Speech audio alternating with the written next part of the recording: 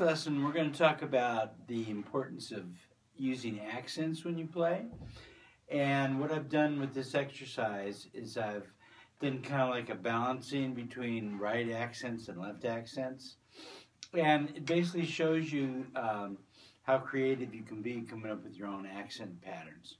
So the pattern that I came up with, it's a one-bar phrase using 16th notes. 1 E and a, 2 E and a, 3 E and a, 4 E.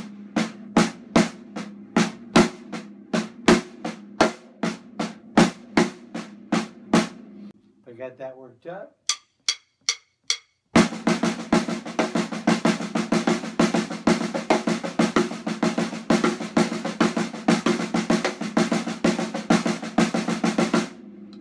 So when you watch me, you can see that it's pretty even with right accents and left accents.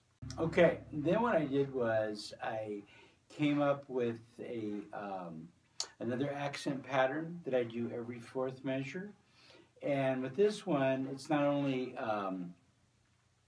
16th notes, but 16th note triplets and some 32nd notes. So the count would be 1 E and a, 2 da da and da da, 3 E and a, 4 E and a. Real slow.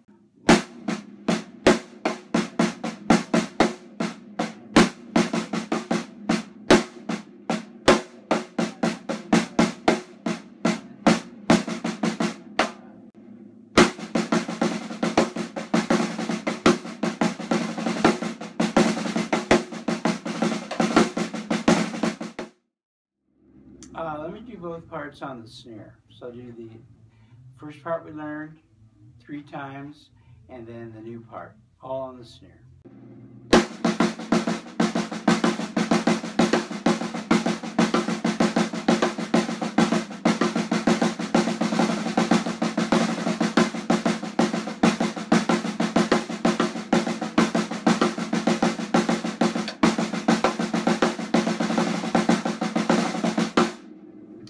Then we'll put 8th notes on the beat.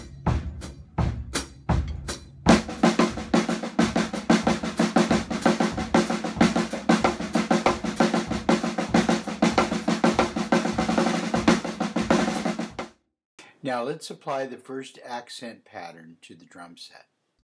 Okay, so let me go through it real slow with just the hands.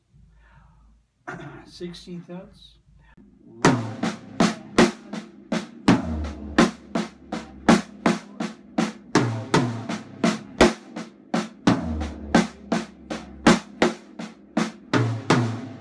take that faster.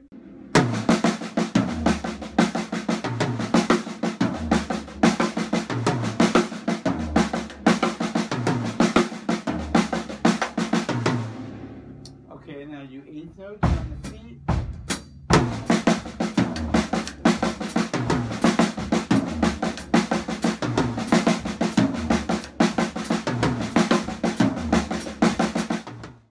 Now let's add the second accent pattern to the drum set.